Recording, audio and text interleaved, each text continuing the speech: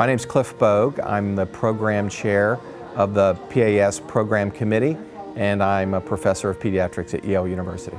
PAS is the Pediatric Academic Society's meeting, and it's the largest academic pediatric meeting in the country. And it's really composed of a number of different academic societies that come together to hold their meetings so that a number of people can interact across multiple disciplines.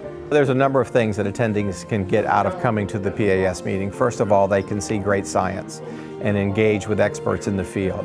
Secondly, it's an opportunity for trainees to interact with more senior investigators and to have their ideas tested and presented. And third, it's a great networking opportunity to see colleagues that you only see infrequently year to year, and to actually make new friendships and to cross boundaries from one discipline to another so that it encourages interdisciplinary collaboration and research. These meetings are really easy to navigate.